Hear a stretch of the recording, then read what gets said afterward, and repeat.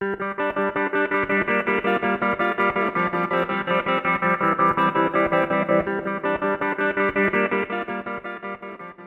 and welcome to ihnani.com.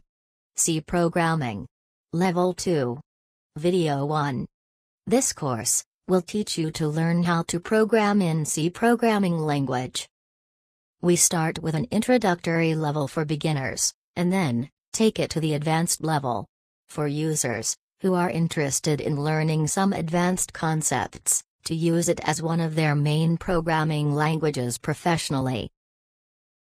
This tutorial is a team effort by a few individuals who have been using C as their language of development at their workplaces. We will be following the book published by Brian Kernighan and Dennis Ritchie, known to C programmers as K&R. Though we use this book as the main reference for our tutorial, we have used various other materials too, which are shared by like-minded people on the internet. The references for them will be mentioned, as and where they are used, as per their copyright and license. In this tutorial, we will be using Windows platform to learn C. Hence, we use tools that are Windows platform based. However, you should not have any problems in running the sample programs on Linux as well. I will give you the details about them as and when we start to use them. Every problem can be solved in a lot of different ways, and you can also achieve the solution, but getting a solution which is exactly what you need, with speed, efficient, minimal error, and highly optimized, is something incredibly difficult, even for the experts. For example, you can consider building a house. If your customer asks for just a house with a couple of rooms, every architect you meet will give you a different design or solution. In the same way, while solving complex problems, you will have many different solutions. But you should have the capability to provide what is best. We are not going to provide you with answers to all the problems out there, and you know that it is impossible. Our goal here is to provide you with a variety of code samples on each and every possible topic related to programming in C. There are already several other tutorials and books out there on C programming. Many of them are quite good and cover almost all of C, but also cost you to pay for them. While there is also a vast ocean of tutorials on the net for free, most of them are in text and are scattered around. Some cover almost everything, but they focus on the basics, not on providing enough code samples. That is, they cover basic programming principles and explain how to do it, but not through examples on how, which can be surprisingly difficult while learning. Of course, just going through this course or the related code might just get you some knowledge on C programming. But you will have to write and run your own programs, over and above what we have provided, until you are comfortable in each of the concepts that we have covered.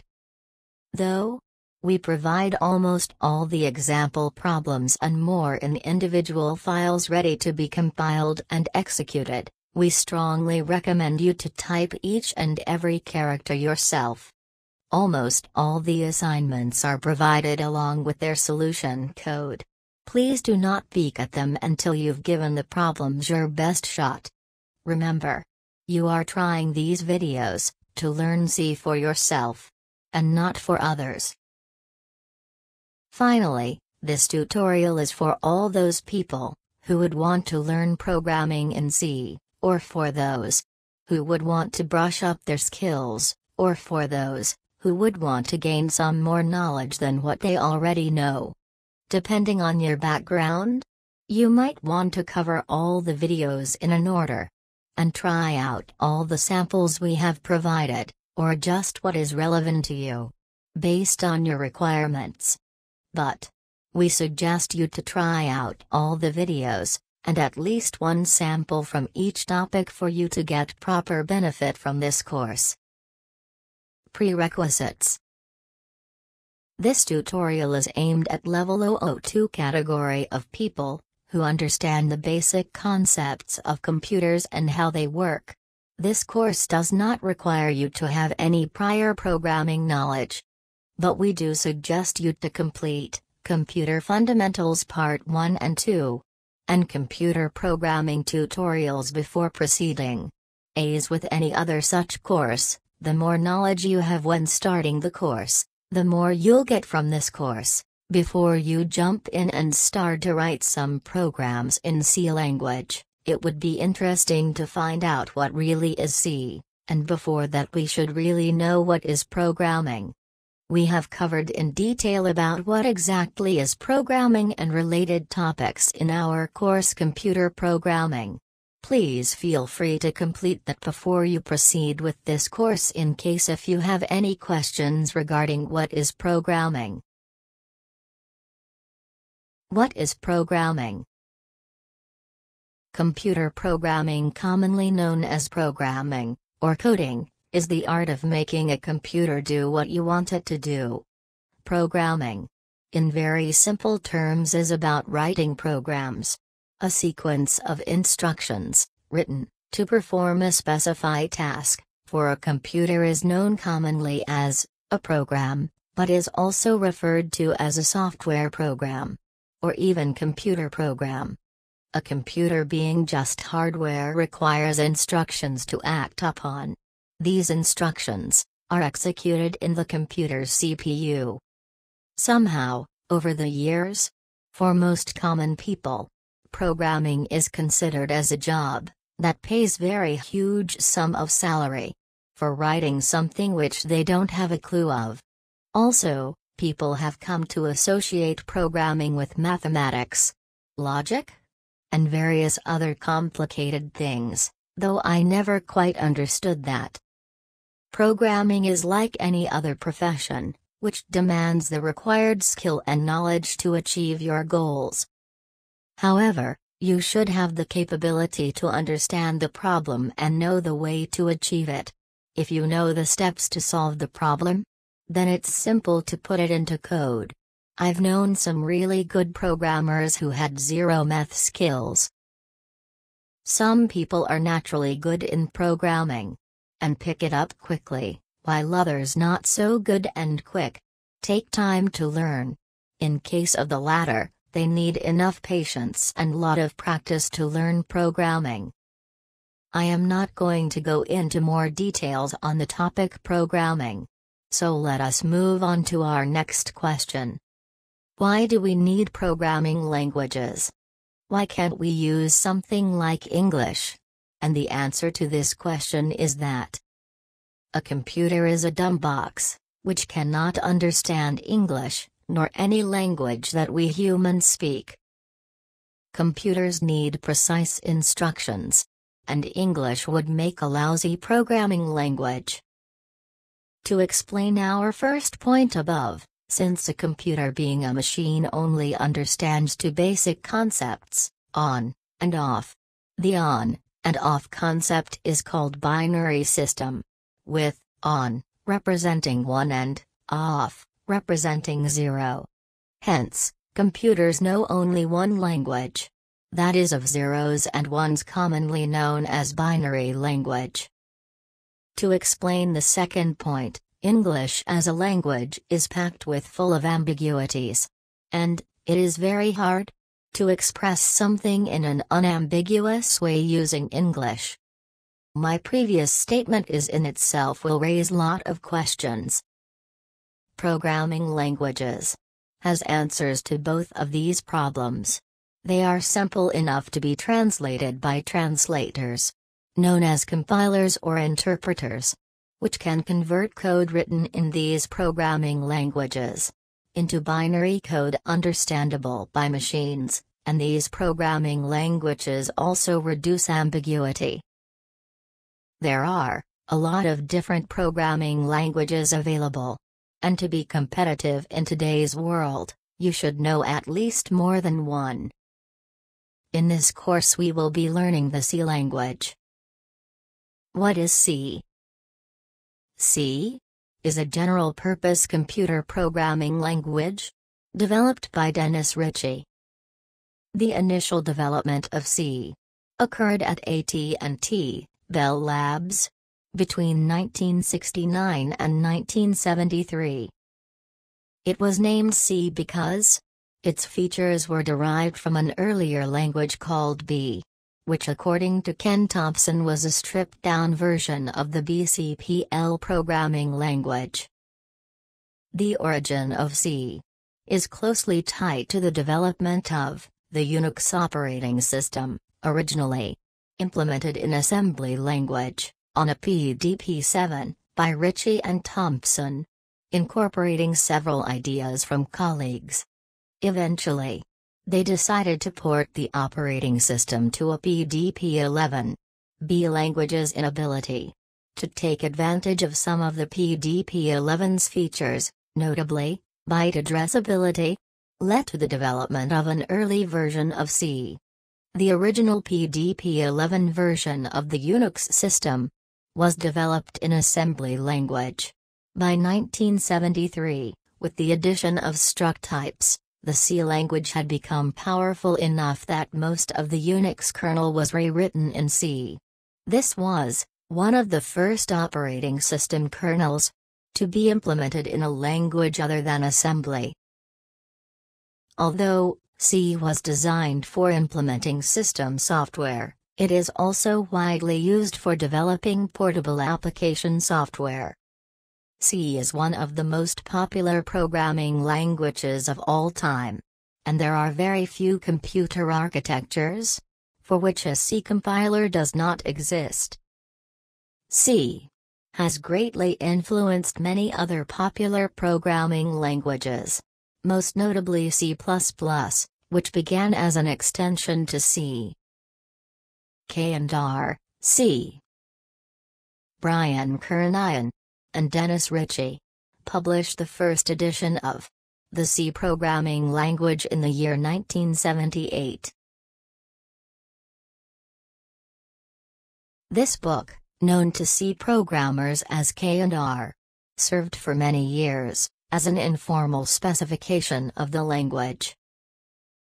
The version of C that it describes is commonly referred to as Kernighan, C. The second edition of the book covers the later ANSI C standard. ANSI C was followed by a lot of other standards, the latest being the C1X in the year 2007. As of today, June 2011, the new standard is not yet finalized. The most recent working draft, N1570, was published in April 2011. This goes on to prove that C is very much active and evolving, even after being one of the earliest languages. Furthermore, in an industry where newer languages, tools and technologies appear and disappear every day, a language that has survived for more than 4 decades has to be really worthy. Uses. C language can be and has been used in almost all areas of computers.